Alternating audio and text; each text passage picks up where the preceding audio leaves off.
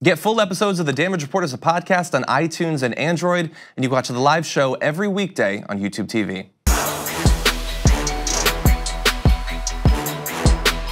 The swearing in of not only the new speaker, but also the new House has happened, and we now have Democratic control of the House, which is no small thing.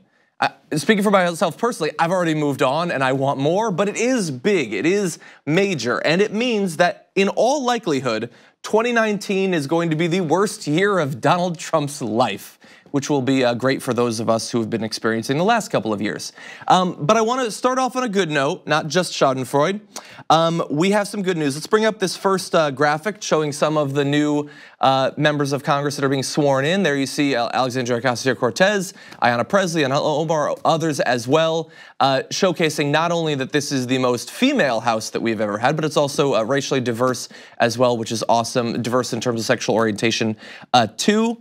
If we go to this next graphic, you're gonna see, we just have to accept, like Ilhan Omar tweeted out, my father and I greeting friends, family, and supporters who traveled across the country to share this special moment with us. I mean, how amazing is that? And I saw, she tweeted out a photo yesterday.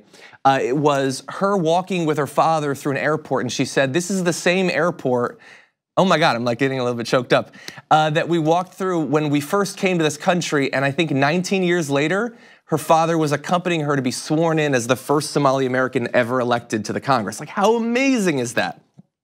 Other good stuff going on too, just interesting historical note, Rashida Tlaib is gonna be sworn in on Thomas Jefferson's Quran, which is both amazing historically and also will cause many right-wing heads to simply explode. There's gonna be a House rule change that will allow Ilhan Omar to wear a veil in the House as well. So big changes in terms of diversity, and we have a Congress that looks more like America finally.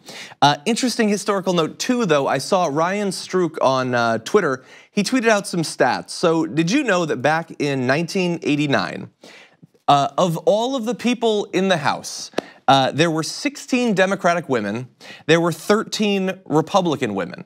So that's 29 women in the House. Bear in mind, there are hundreds in the House back in 1989. So 16 Democrats, 13 Republicans. And flash forward, was it 30 years? Big changes actually, 89 Democrats. So a much higher number, still not representative, but much higher. You know how the Republicans are doing? 13. They have not gotten one additional raw woman member of their caucus in 30 years. And I know, I saw these numbers were going around in New York Times and all of that, and they're trying to work it out. They're trying to, why is that? Why is it that more women aren't running and winning as Republicans? And I don't think it's as complicated as they think it is. I mean, first of all, if you're a woman, you're probably a little bit less likely to be a Republican in the first place. You also probably buy into quite a bit of the Republican rhetoric about the role of women in society, in the home, all of that. So you're probably less likely to run. If you're a Republican voter, you certainly seem less likely to vote for a woman. I mean, you could ask in polls, do you think it would be a good thing if we ever had a female president? And it seems like the sort of thing where, how could you say no? And yet a significant chunk of Americans generally, to be fair, say no, but a higher percentage of Republicans say it. So can we really be that shocked that there's not that many Republican women in Congress? But anyway, good improvements for the Democrats, absolutely terrible for the Republicans. But what does this all mean in terms of what we'll actually get and what we won't get in the new year? Because it is good news, but it's not universally good news. So, let's start off with the bad news. This is a damage report after all. So here are some of the things that do not change even though we were successful in getting the House. If something happens with the Supreme Court and another spot opens up, this new Democratic House effectively doesn't change anything about that. It is likely that Donald Trump will still be able to nominate anyone he wants, ideologically in terms of their history of potentially assaulting people. He can nominate whoever he wants, and he's probably gonna get that person. That doesn't change, unfortunately. In terms of our ability to actually pass legislation, effectively nothing has changed. Now, strategically, that does not mean that legislation shouldn't be put forward, that we shouldn't be pushing for big, bold responses to the problems that we face. But in terms of actually passing it, you still have a Republican Senate, you still have a Republican president. So we have to bear in mind that having one branch of government or one sub-branch of government is great. Having lots of them is far better. And so bear that in mind in the future. Like, as much as, so I want Bernie Sanders as president or another progressive as president. But I also understand that if along the way we don't do what is necessary to take control of the Senate and keep control of the House, it will be great to have him as president, but not quite as consequential as if he will actually be able to pass legislation. Taking control of the Supreme Court would also be good for that same reason. Now, there is good though. There are good things that we can expect from this. So the ability of the Republicans to pass another round of absolutely massive tax cuts has been significantly curtailed.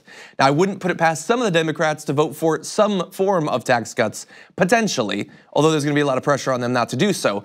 But the idea that they're going to massively drop the corporate tax rate again, or the rates on the 1%, things like that, like they did last year, that seems far less likely now that we have this Democratic House majority. Huge cuts to Medicare and Social Security, which are not hypothetical, by the way. These are things that Paul Ryan was very much talking up throughout last year that they were planning to do in 2019 if they maintain their House majority. That is now out the door. That is not going to happen. Let's see, destroying the ACA. They tried back in 2017. They were defeated thanks to a couple of Republicans turning, in the Senate. That now is not going to happen. The idea that we're going to get rid of the ACA, aside from the Supreme Court potentially destroying it, that's still possible. But in Congress, that is not going to happen. That is not a small thing either. And I will just say other legislation, because honestly, as much as I pay attention to media, as much as I have now been in this career for 6 or 7 years or whatever, I can't necessarily predict what god-awful legislation they would have passed if they had maintained their control of the House. I mean, I wouldn't have predicted going into 2018 that they'd be caging babies, but they came up with that. So now with the House controlled by the Democrats, we have a bulwark against all of those insane priorities that they had already made progress on previously and certainly would have pushed for more in the future. So that is good, but not everything is great. So while we have all these new House members being sworn in, we also have Nancy Pelosi, who is not the worst person who could be Speaker, certainly, but it frustrates me to a great degree that even questioning the possibility of having someone else was considered like saying Lord Voldemort out loud. Like, how can you possibly not support? Like, yes, she was the Speaker before. She's very experienced inside of the caucus. That's not the only things you want in a Speaker necessarily, and I feel like we could have had a more robust discussion about that. And in terms of what she has actually done, in terms of setting her priorities, now that she is going to be Speaker again, I mean, we talked yesterday about PAYGO. That is not a good sign for how she actually plans to rule as head of the House once again. And I am frustrated that more haven't come forward to say that they're going to vote against that rules package. We, and you in the audience, we put pressure on people yesterday, hoping that some would hear that and do the right thing. And as of right now, I believe on the record, we have the same two we had yesterday. That's AOC and Ro Khanna. We have others saying, that they're still thinking about it, but not 18.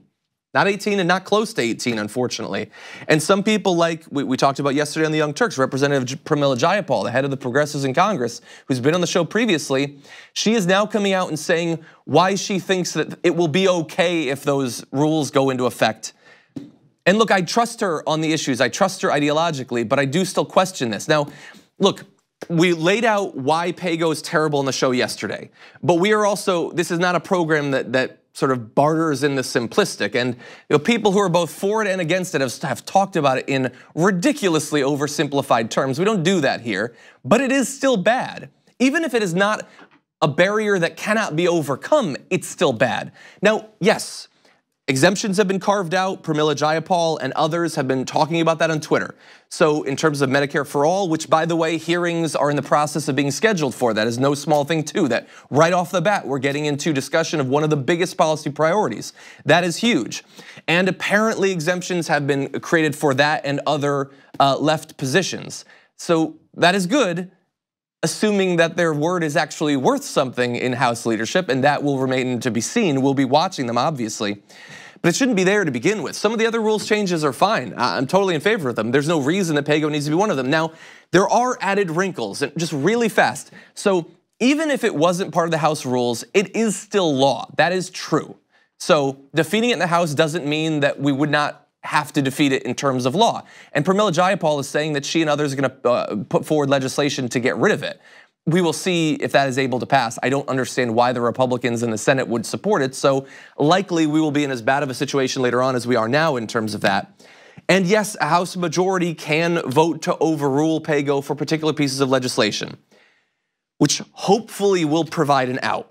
And I guess objectively, if you can't get a majority to vote for overruling it, you probably can't get a majority to vote for it in the first place. These are all things that we're going to be on the lookout for.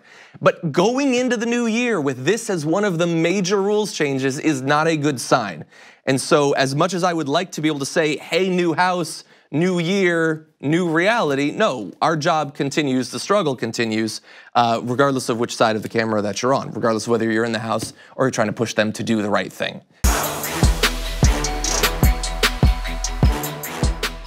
Thank you very much for watching this clip from the Damage Report.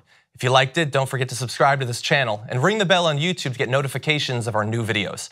And of course, you can catch the full Damage Report live every weekday at 1 p.m. Eastern, 10 a.m. Pacific on TYT Network on YouTube TV.